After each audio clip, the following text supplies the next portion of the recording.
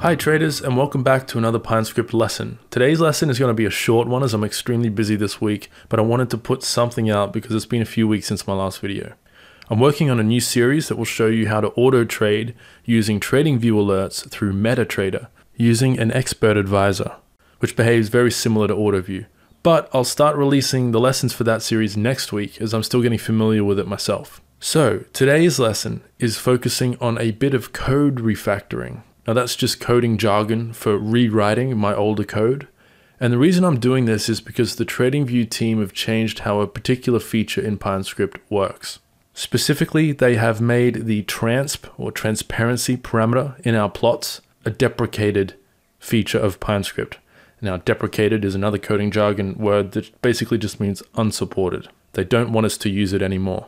So if I open up the TradingView blog here, you can see, I'll leave a link to this in the video description, but you can see that they have added a new color function, a couple of new color functions to Pine. And now, instead of using the transp parameter to specify transparency or opacity in our visual plots, we now need to use this new color.rgb or color.new function, which I'll be explaining in today's video. So basically what I have to do is I need to go back through every public script that I've ever released and change the transp parameter, the use of the transp parameter, to use this new color function.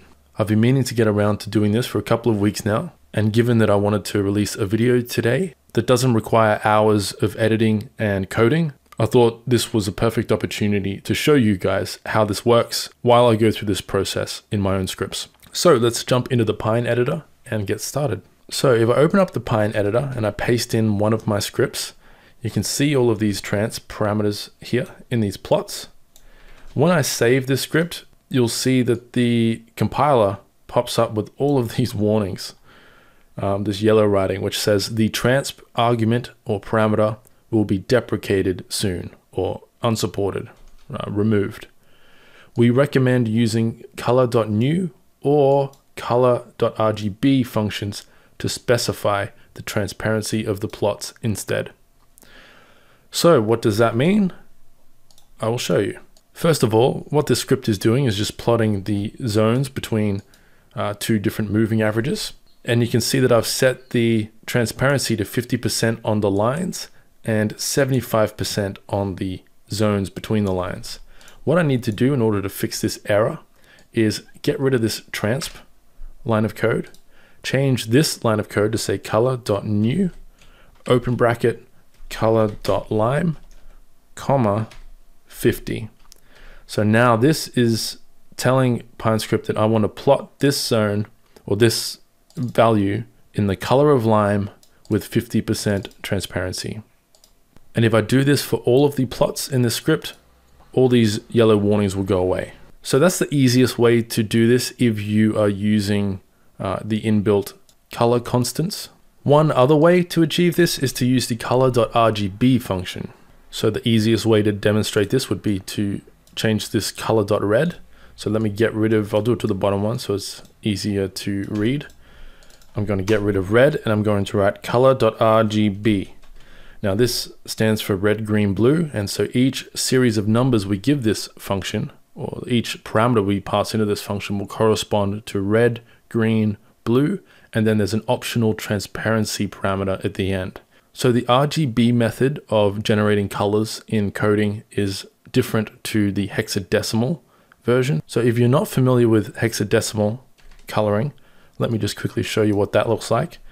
That would look like this. You'd start with a hashtag, and then there's 6 characters corresponding to red, green, blue. So in the hexadecimal format, FF is the maximum color. So FF means full red, 0000 means no green, no blue. If I save that, you can see that this upper line is still red. So that's a hexadecimal red color.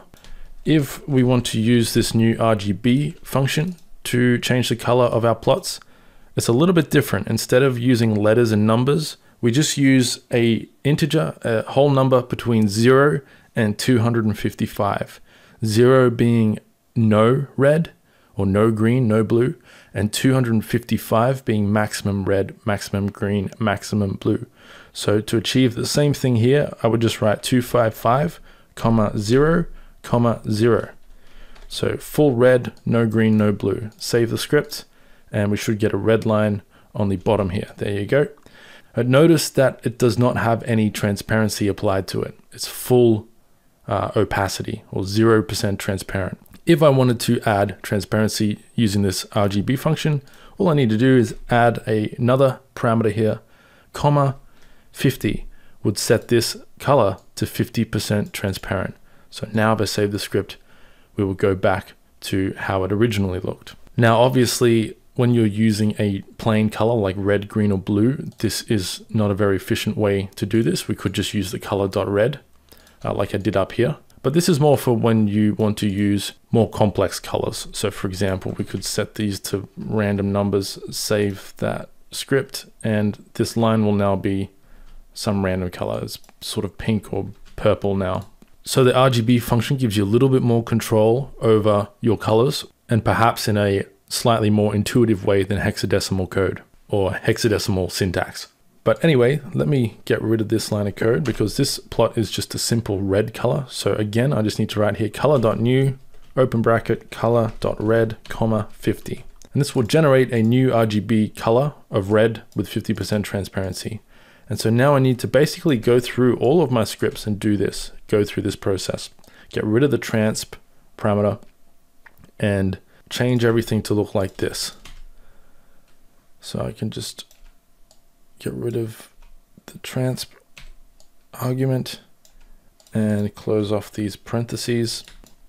Now, if I go through my entire script and do this, we will get rid of all of those annoying orange warnings. So I'll do that now and I'll come back in a second.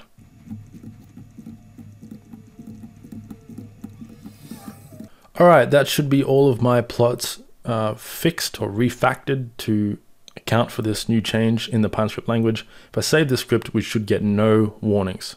There we go, fixed.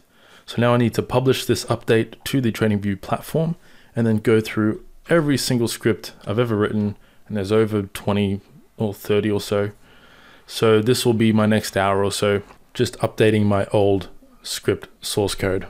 This is the new way we need to specify transparency going forward in our scripts. So it's important to get into a habit of doing this now. And if you have any old scripts that use this transp parameter or argument in your plots or shapes, this is how you fix it.